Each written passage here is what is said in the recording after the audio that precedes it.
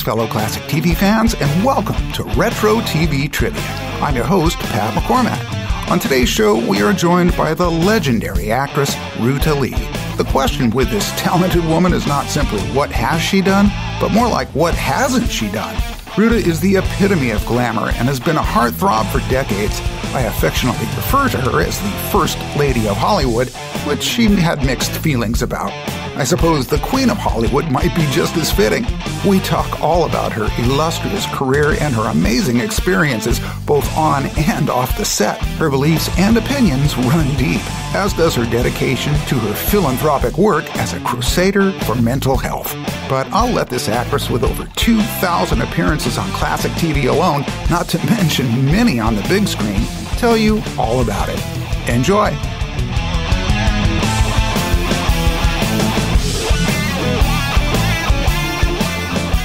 Ladies and gentlemen, please welcome to the podcast the amazing First Lady of Hollywood, Ruta Lee. Wow, what an introduction. Woo, First Lady. Makes me sound ancient, which I am, but nevertheless, thank you. That was beautiful, and I'm so happy and proud to be with you and your listeners. Oh, thank you so much, dear. Well, my kids said, Dad, who are you interviewing today? And I said, Hollywood. In many ways, I'm the only one left alive that knew everybody. I love being somebody that is referred to as an icon anymore, because it sort of makes you feel like, gosh, I had a career that kept me in business and kept me fed and housed and well-dressed. And all of that, I've been very, very blessed in so many ways. And to be thought of as kind of an icon in the business is not only flattering, but it's most gratifying. And I thank my maker, and I thank the lovely children he put on this earth that gave a damn about my career and turned on a television set if I was on, or radio if I was on, or went to the movies, or came to the theater to see me. It's my wonderful opportunity to say thank you, you dear, dear, wonderful, loving friends that have been with me all these years. Oh, well, yes, we do love you. As a matter of fact, I have to admit, I've had a crush on you for as long as I can remember. I'm so happy to hear that. Do you remember what the first things were you saw me on that made you think, ooh, hello? Yes, it had to be the Andy Griffith Show. When oh, yes. You were that evil college student trying to bring Andy down, and I didn't care. I was in love. What a lovely thing to say. Thank you. Well, I did several of the Andy Griffith shows, and then later when it became Mayberry or whatever they called it, I don't remember.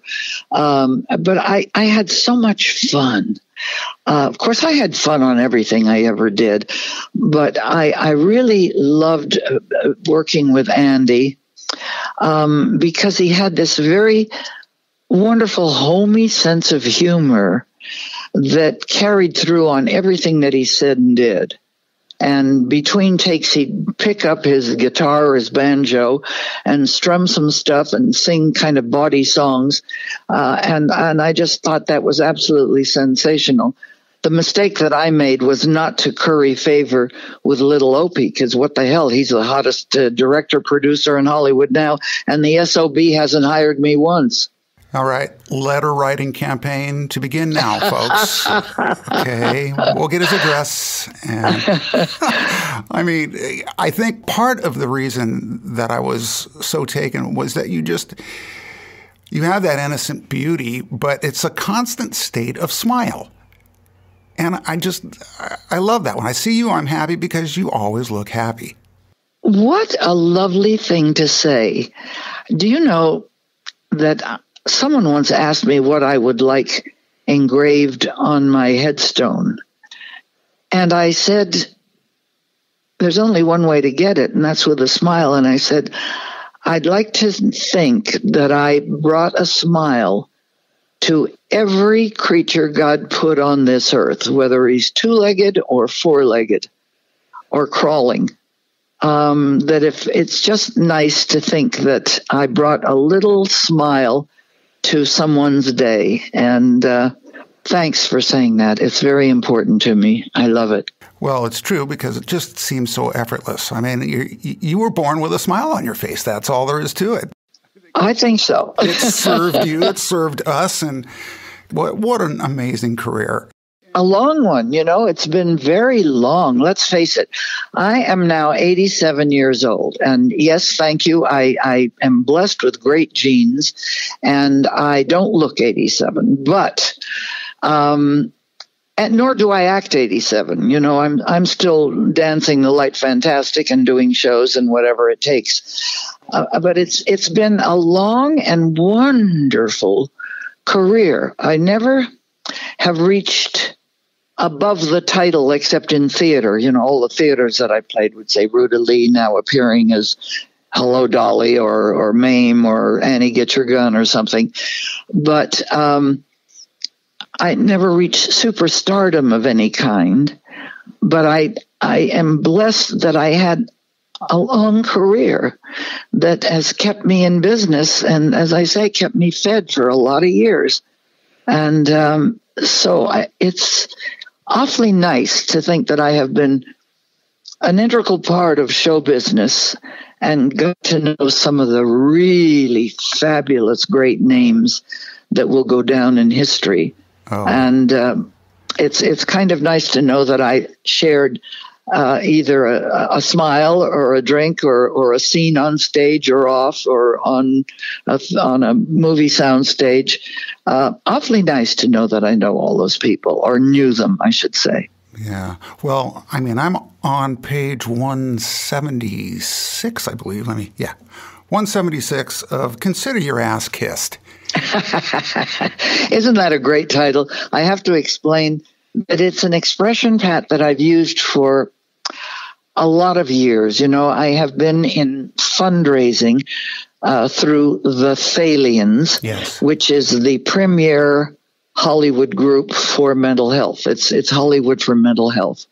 And, for many, many years, mental health or mental illness has been a closet disease that got hidden in a dark hole. Nobody in the family wanted to talk about anybody in the family that was ill with mental problems.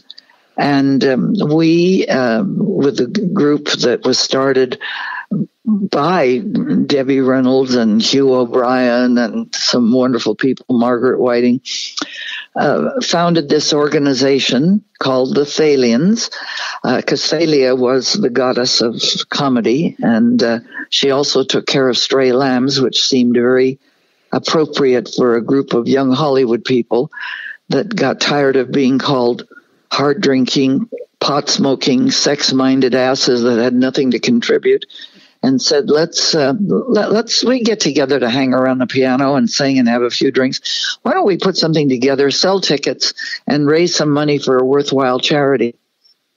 And so they sent out darling Jane Mansfield and Mamie Van Doren, the queens of the brassiere size, and they came back saying, well, all the good diseases have been taken. But they found a wonderful doctor that was dealing with emotionally disturbed children, which he described as having a rotten apple in a barrel when you have a child like that. It will infect the whole barrel, the whole community, unless you do something about it. So that's what we did for a lot of years. And after 18 years of raising funds and millions of dollars, we built the Thalians Community Health Center that dealt with mental health from pediatric through geriatric, not only in care but in research. And then about 10 years ago, a friend came to me and said, you people are missing the boat. You're doing beautifully with the Thalians, but how about focusing on something that is really sorely neglected, and that's our returning veterans and their mental health. And so we switched our focus, and we are now totally involved with raising funds for Operation Mend at UCLA. And UpMend heals the broken and fractured bodies of our returning veterans. And we try to take care of the broken and fractured mind and spirit. And isn't it sad that we send these beautiful young people to every hellhole in the world where there is a conflict that we're involved in? And then they come back sometimes, and instead of getting the best that America has to offer, they somehow fall through the cracks. So we're doing something about that. So I invite any one of your listeners, if they have an extra $1 or $5 or $500,000, to please go to the Thalians, THALIANS.org, not com, but org, and you can read all about us and you can make a contribution. And if you do, please, not just the title of my book, take it for granted. Consider your ass kissed. Yes. Well, of course, I could never have put it better. And I really appreciate the fact that you guys are doing this, mainly because within my family, there had been mental illness. And, of course, it was swept under the rug so much. And I can't even imagine what it was like for these poor World War II fighters, and Vietnam, for that matter, and Korea. I'm astounded. I'm astounded that they're with us and working and doing. It's just wonderful. And you say mental illness, the disease, is worse than all other diseases combined. Without a doubt. Unfortunately, in this day and age, it's proving itself daily. And I'm so glad you're holding the light up. I'm so glad that Debbie was such a big part of that, because you could just see she was a light in and of herself. And she was one of the really good people God put on this earth, one of the most generous people I've ever known. In every way, spiritually, mentally, physically, and financially. She would do for everybody. And she taught me something that I want to share with all your audience. Please. And anybody who's in the business of trying to help other people. And that is, she said to me when I was a little hesitant about hitting people up, for whatever, whether it was in a market or a jewelry store or whatever for the Thalians, she said, you can ask for anything in this world of anybody in this world, as long as it isn't for yourself, but for a charity. And how right she was. Right. So I don't worry if people cross the street when they see me coming, because they know I'm going to ask them for money for the Thalians.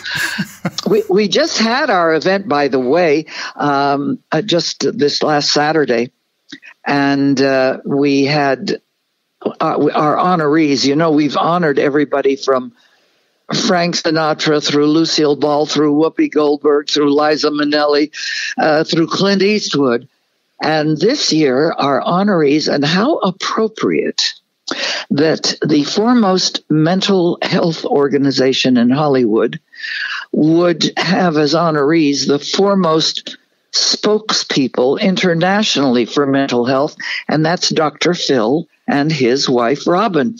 So it was quite a marvelous mental health event that we had at the Hollywood Museum, which was a unique and wonderful place to do an event.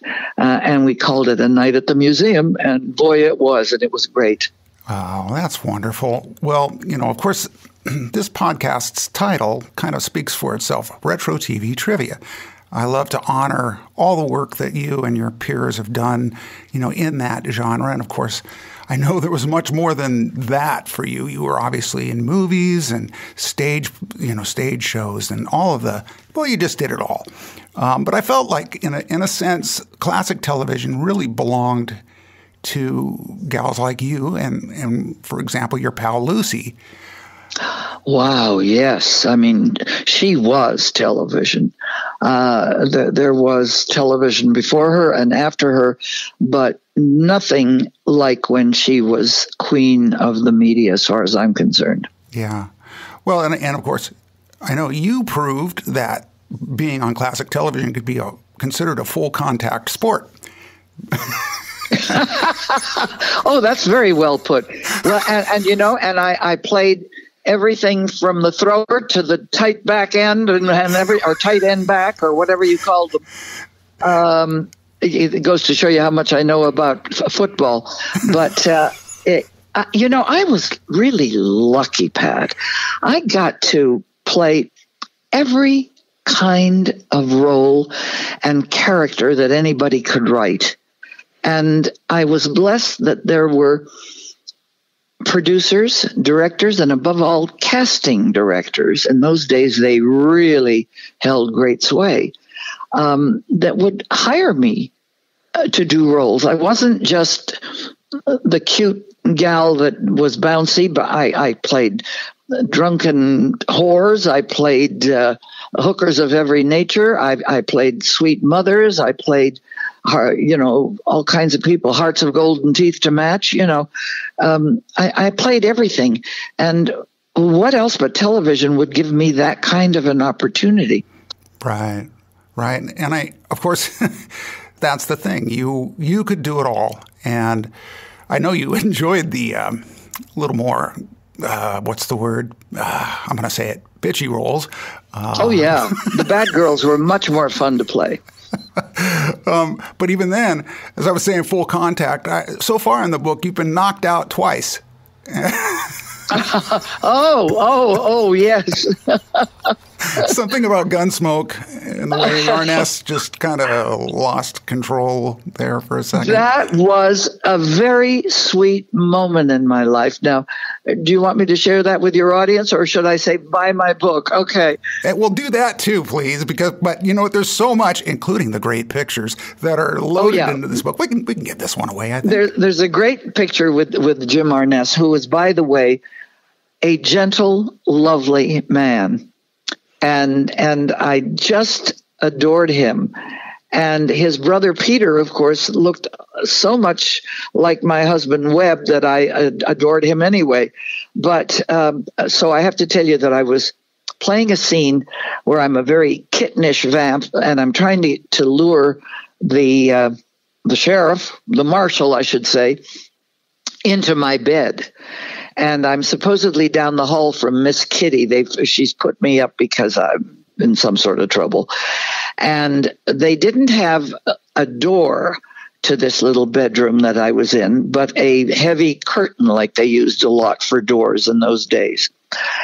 And the sheriff, as I lure him in to get under my quilt, throws the quilt over my head, throws me over his shoulder, pulls back the curtain with full force, turning to the left as he pulls, hitting my head on the right frame of the door and knocking me out cold.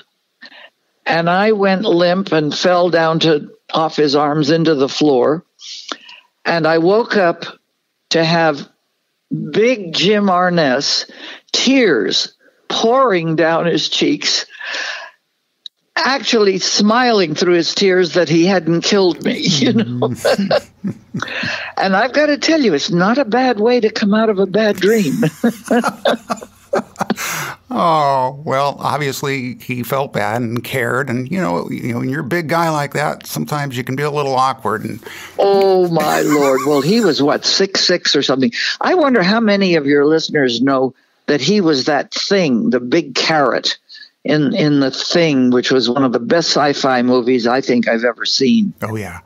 Yeah, and he didn't even have any lines, and he was great. But all he did had to move like a vegetable, a big scary vegetable, might have. Yes, yeah, of course. That immortalized him. I'm very much into that genre of film. And speaking of genre, I mean, what was it for you? You did it all. It was drama, comedy, song and dance. What did you feel was your strongest, or maybe even your most enjoyable genre to play?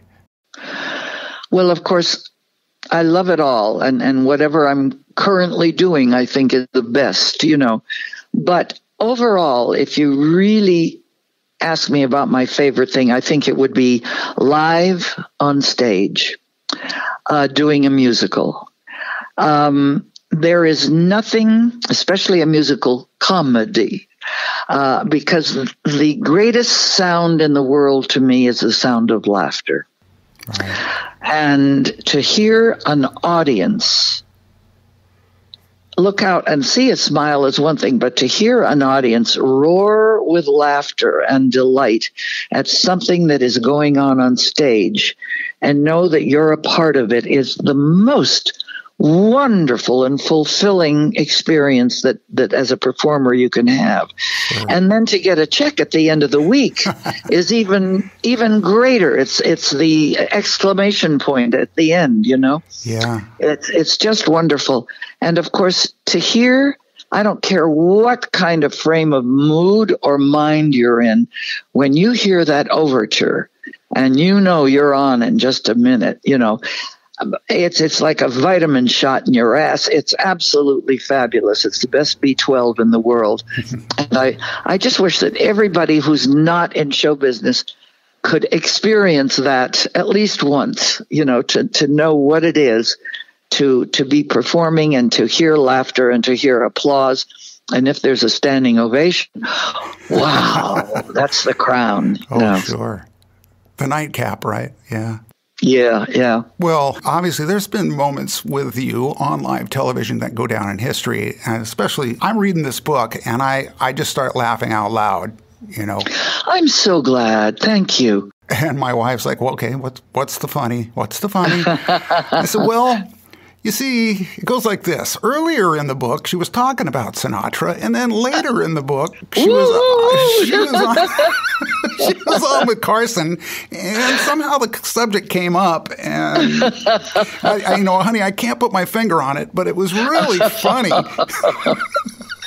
Oh, boy. That's my darling Art Linkletter, you know, that our youngsters will not know who he was, but he was hosting the show that night on Carson. Right. And he said, you know, his question of me was, Ruta, you've just been the leading lady to Frank Sinatra, Dean Martin, Sammy Davis, Peter Lawford, Joey Bishop, and the Crosby Boys, et cetera, et cetera. Tell me, Frank Sinatra is world renowned to be, you know, a real ladies' man and such a heartthrob. What is it about him that is so attractive? And I said, well, Art, I can't put my finger on it just now. And the audience started to laugh and laugh and laugh some more. And he said, don't put your finger on it. Just tell us about it. Well, the audience went into a 5-minute laugh. And of course, we almost had to cut tape, but we didn't. And so they went to a live commercial, and it was Hugh Downs doing the commercial. And he said, oh, I don't know if I can do this. It's for the Hammond Organ Company. So you can imagine that when you're on air and you don't know whether to laugh or pee your pants, you know, it's one of those things. Well, it goes to show that Frank had exposed his huge talent to many people. Well, you put your finger right on it, my darling Pat. Oh, I hope our audience will forgive us. They will. As a matter of fact, they're eating it up, I guarantee. Oh, man. Well, as you read on, and, you know, shortly before or after, there's that other appearance on, and this time with Johnny Carson. And this took place right after Ruta liberated the country of Lithuania. And oh, wow. I was so touched by that. It was, of course, you know, I won't go into the 12 years of trying to get my grandmother out of Siberia. My grandfather's legs were frozen on the cattle car that they were being deported on to Siberia. And I have always saluted the Jewish communities all around this world because they never let us forget what happened, whether it's in book or television or movie form or art or music. We do not forget what happened when those people were sent out of Germany or to wherever they were being sent in their cattle cars to gas chambers. In this case, it wasn't to gas chambers. It was to all kinds of mines and forests in Siberia. And, somehow we Christians do not make an issue of, never mind the 6 million Jews, of the 30 million Jews, Catholics, Protestants, anybody of faith that were destroyed by the communist regime with its original leader, Stalin.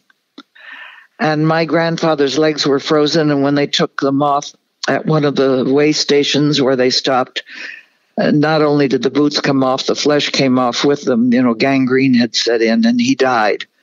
And my poor little grandmother, I don't know, probably around 90 years of age, maybe not 90 when she was first there, well into her 80s, survived all those years in Siberia.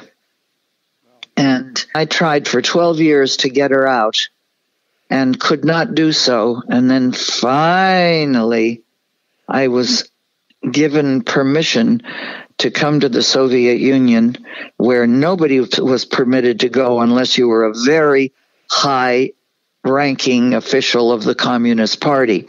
All those satellite countries like, the Baltics, Latvia, Estonia, Lithuania, nobody visited there. And I was miraculously given permission to come when I did the impossible that I will talk about in the book of doing something crazy, like picking up the phone and calling Khrushchev, you know. Right. And somehow craziness happened. God was working for me. And I got permission to go to Lithuania and to then 6 months later go back to get her and bring her home to the United States. And when she got off the plane, Pat, because we didn't have jetways then, and she dropped to her knees on the ground and kissed the tarmac and said, "Allo America," "Ačiū Dieve," which is "thank you, God." And I stop and think of how we have so much criticism of this magnificent country that we were lucky to be either born in or adopted by. And we criticize this country instead of singing its praises. I just want those people to wake the frap up and realize what's going to happen if they allow socialism to take over, which is what we're aiming for. Yeah. And that's the first step to communism. And that's living in hell. Right. Right. And it's great that you bring us back to that because, of course, for the time, everything kind of gets, it wasn't so bad. And, of course, right now it couldn't be worse. But it reads well on print and in print and on paper. It reads really well. Oh, it's awful. Yeah, it's an awful way to live. Just ask anybody that lived under communism. Right. Well, and obviously you got her out, and that's the beauty of it. And she blessed America by kissing the ground probably better than the Pope could. I think so, with probably more love in her heart, for something that she'd heard about all her life. Right. Well, I'm sorry, I didn't mean to put us on a sad note.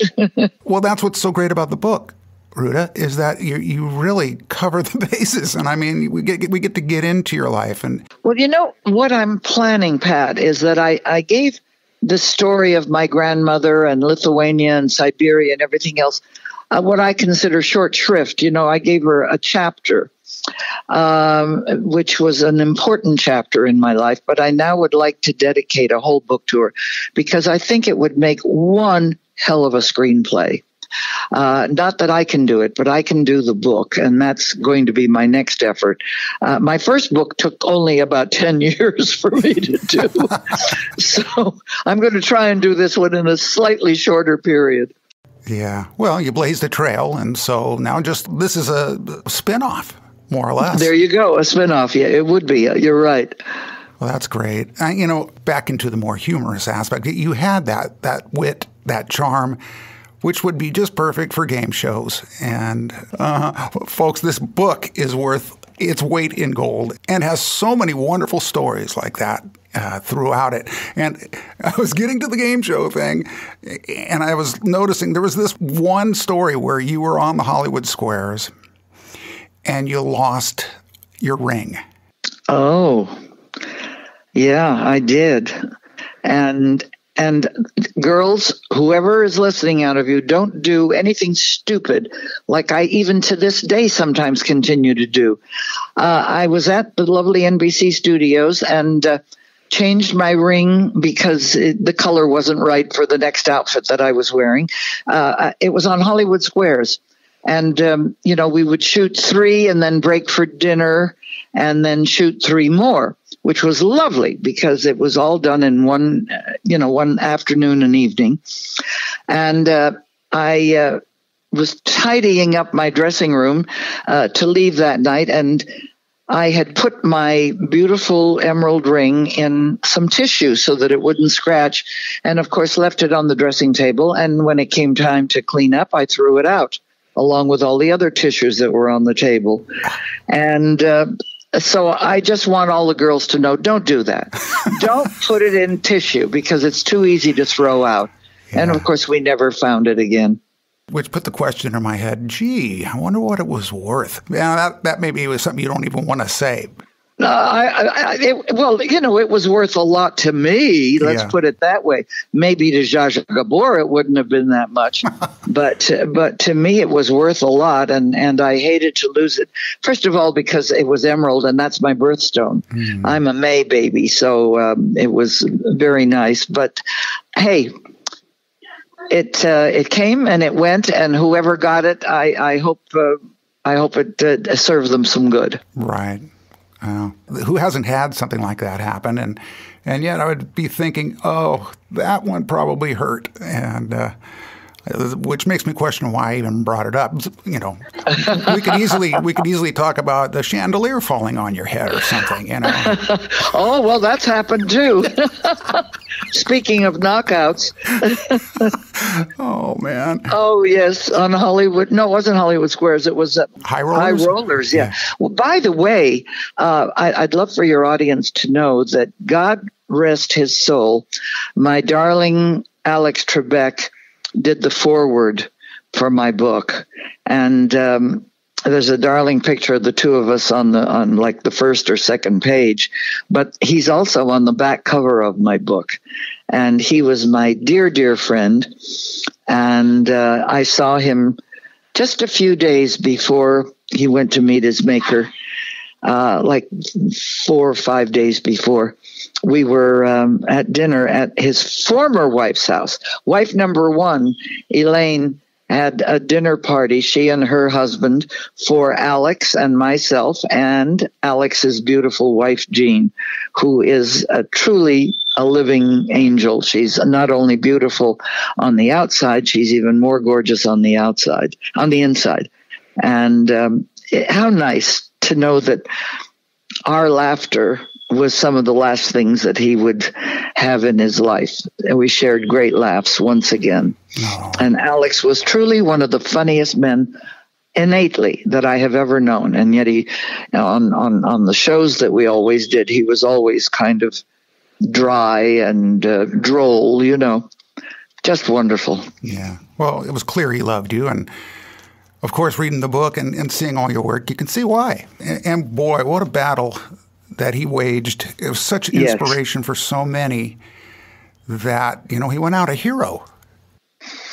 Yes. And I don't think he ever expected that, but he became one. He was learning as he was leaving. Isn't that interesting? Yeah. And I'm so glad that he did. And of course his wife is so glad. And I've been in touch with her. And we're making a date for as soon as I get back. I'm going on a Christmas cruise for the holidays to the Danube, which is going to be wonderful. I've done it once before, and it was the best cruise I ever did in my life. And I've done maybe 20 cruises, and I love cruising.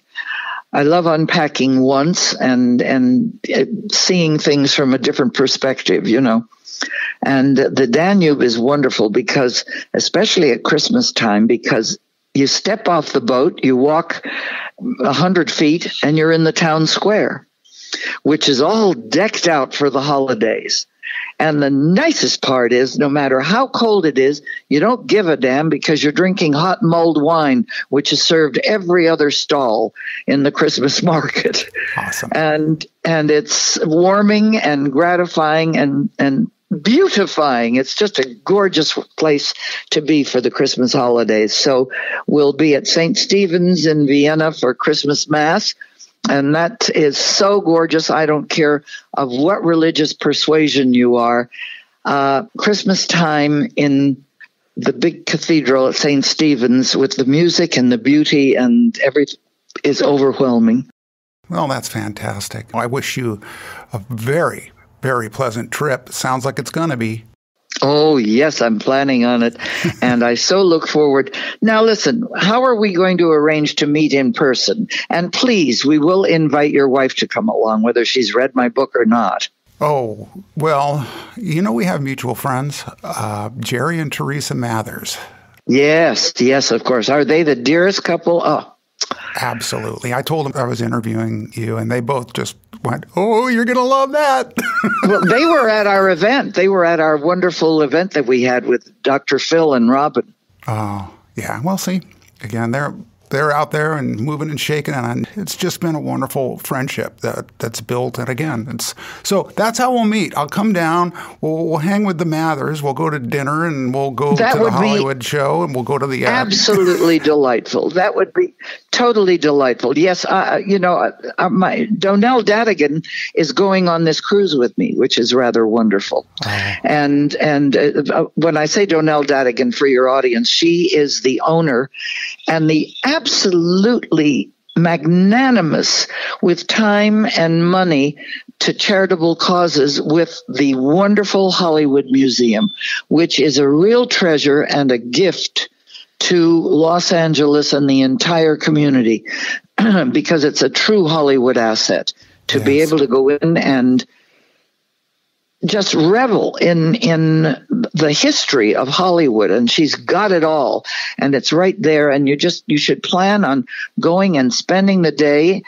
And then what's really wonderful is that the Thalians have been given by this wonderful Donnell Dadigan the space between Mel's Diner and the museum for the Hollywood legendary stuff that we have to sell. We have a gift shop that is one of a kind, where stars have donated all kinds of memorabilia and things. I mean, there's stuff from Star Wars that came from my darling Debbie and her daughter, and I can't rave enough about this gorgeous place. So anyway, your audience should come, buy a ticket for the museum. It's very inexpensive. Spend part of the day there. Go into Mel's, have their great food, their comfort foods, and then take a little time in our gift shop too, maybe for Christmas or anniversaries or birthdays or anything, one-of-a-kind things that you'll only find there. And I'm not talking about the usual garbage we find in souvenir shops. Right. And I don't mean as garbage, but the stuff everybody has. This is what nobody has. And this benefits the Thalians, correct? Exactly. Every penny goes to taking care of the mental health of our returning veterans. Beautiful. Beautiful. Well, there you have it. On that note, I think I'll just let you get on with your day, Ruta, and I want to thank you so much for joining me. And yes, you should definitely have been Ginger Grant in my book. I just had to throw that in there. That is fabulous, and I thank you so very, very much for the time you've given me with your audience. And may I simply wish everybody the most wonderful, healthful, beauty-filled 2023. It's got to be better than 21 and 22. Yes. Hear, hear. Well, you beat me to the punch because I was just going to wish you the same. But we'll just say right back at you, Ruta Lee. Very good. And God listen to us and smile on us, and above all, smile on America. Absolutely. There you have it, another retro TV trivia in the books. Check out rutalee.com to learn more about this colorful and humorous living legend. I'll leave the links for Ruta, the Thalians, and some great video tributes to this wonderful lady in my description. If you haven't already, please subscribe to this podcast and give me a positive rating and review.